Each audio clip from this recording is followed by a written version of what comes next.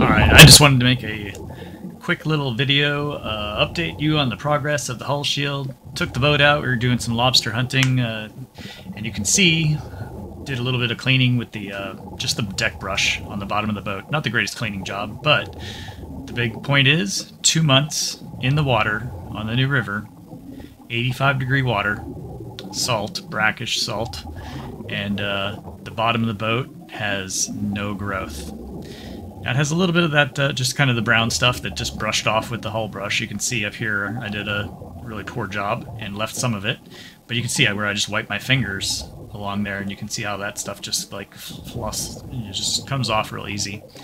But you can see the difference. Just a little brush, and the hull itself has nothing growing on it. There's no barnacles, there's nothing to scrape. I don't need a diver. The paint, the bottom paint is completely intact, and in the parts where I just brushed it off, it feels like it's brand new bottom paint.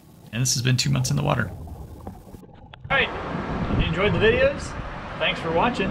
Hit that subscribe button and you'll be notified as soon as the next ones come out. Have a good one.